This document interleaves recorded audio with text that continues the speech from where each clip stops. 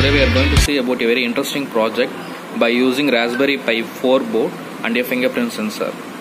Basically this project will be used for biometric authentication. So based on the finger stored in the fingerprint sensor, the data will be received by the Raspberry Pi board, and if the data matches, then it will turn on the relay. Additionally, we have added the Tkinter GUI interface so that we can have the photograph of the person entering the authenticated place.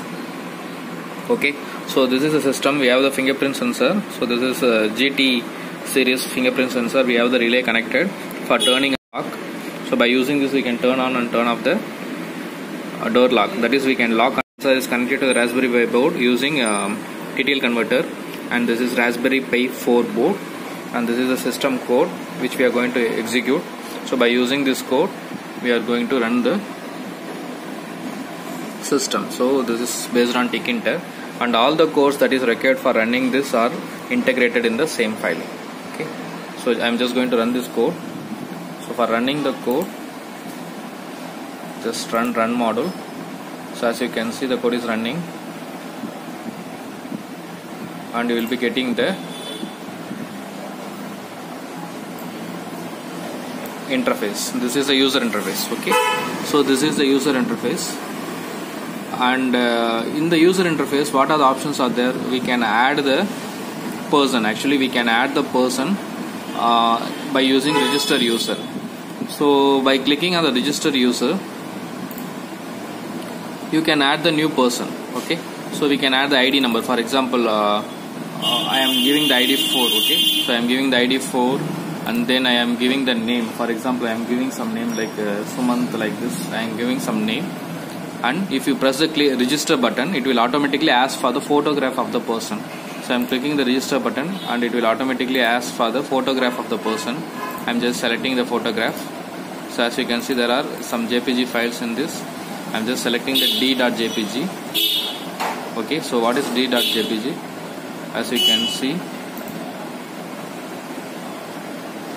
so this is the file, and this is d.jpg. Okay, I don't need this. This photo is already in the database. I'm just going to change. So we can add a.jpg. Okay, so I'm going to add a.jpg. Fine. So I'm just selecting the a.jpg, and I am clicking open. So the registration is success. The user registration is success, and you can also see in the shell window image and the details are inserted to the SQLite database. So I am using the SQLite database for inserting the image and the details. So image will be converted as the blob and inserted to the database itself. So image is stored inside the database itself. So now the registration is success. So after registration is success, this window will automatically go, and now we are ready for the scanning option. So when you click the scan button, it will check for the finger, and it will notify the person. Okay, so I'm just going to click the scan button and keep the hand in the fingerprint sensor. I'm just clicking the scan button. So the sensor will start blinking. I am just keeping my finger here. So as you can see, once the photo is detected, when the finger is detected, automatically relay will turn on, and after few seconds the relay will turn off, so that we can open the door and we can close back the door. Okay, so this is how it will work. So I will show you again. I am going to press the scan button. By pressing the scan button, the finger sensor will blink. I am just keeping my finger. Okay, the finger is detected, and automatically relay is turned on, and after few seconds the relay will turn off, and also it will go to the default image.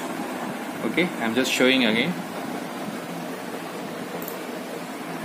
So now you can see I am clicking the scan button. So the finger will, I am keeping the finger, so it will show the name and the photograph of the person, and open the relay, and after few seconds it will close the relay. We can adjust the timing of the on off of the relay. So this is how the entire system works. So this is a Raspberry Pi based fingerprint, that is biometric authentication system with the Tkinter GUI, so that we can have the photograph and details of the person, the GUI interface, and also all the data are stored inside the database using SQLite database. So this is how the system works. Thanks for watching.